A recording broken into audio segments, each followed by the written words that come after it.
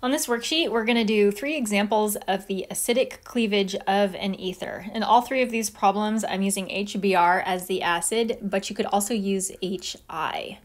So we'll make a note of that, either HBr or HI with heat for this reaction. Anytime you have an oxygen atom in the presence of a strong acid, and it literally does not matter what type of oxygen you're looking at, whether it's an ether, alcohol, whatever, the very first thing that always happens is the acid protonates the oxygen. So I'm going to begin by drawing the protonation of the oxygen in the ether, just like that. And once this step happens, this is kind of like converting an OH group into a good leaving group, getting it ready for an SN2 type reaction.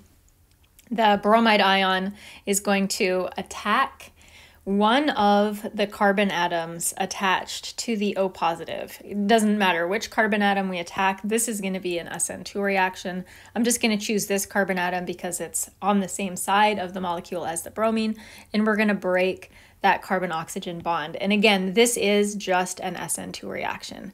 So we're going to make that molecule right there, plus also an alkyl halide.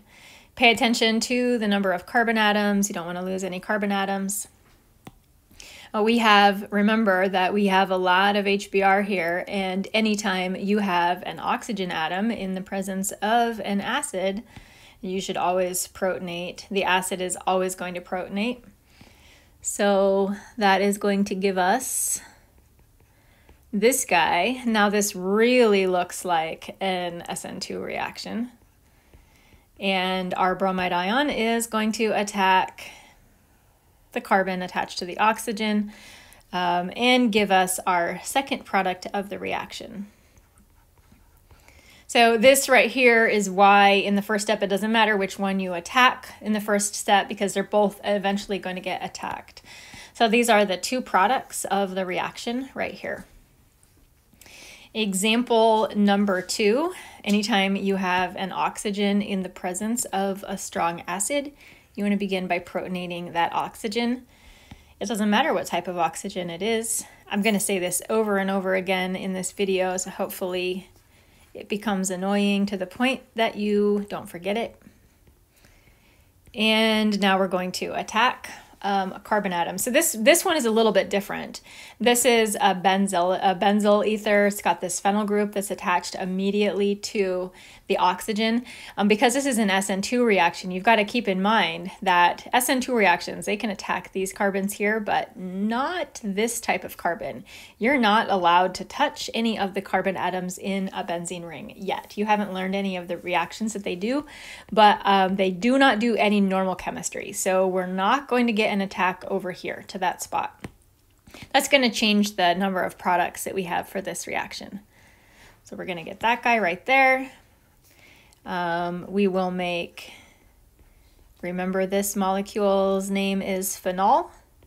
And then we're also going to make, I can't draw this in line structure. It's just going to be CH3Br. Because I can't, one carbon atom, I can't do that with a line structure because it drives me nuts. So there's our 2 products. And this does not react any further, again, because you can't attack that carbon with the bromine.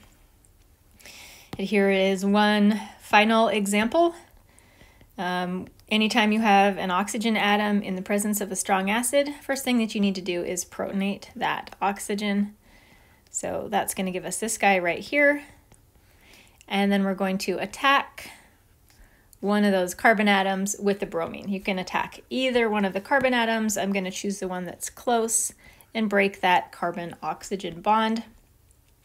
So this means that we are actually opening up this ring.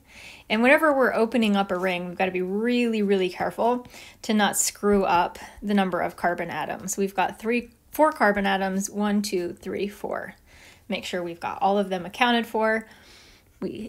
We still have a lot of extra HBr, and remember, anytime you have an oxygen in the presence of an acid, the first thing you should do is protonate the oxygen. So protonate that oxygen one more time, and that's going to give us this guy. Let's make sure I didn't lose any carbon atoms. And it is going to react with bromide ion attack carbon number 1 and give us this product right here. Make sure I have all of my carbon atoms. This is not the best looking.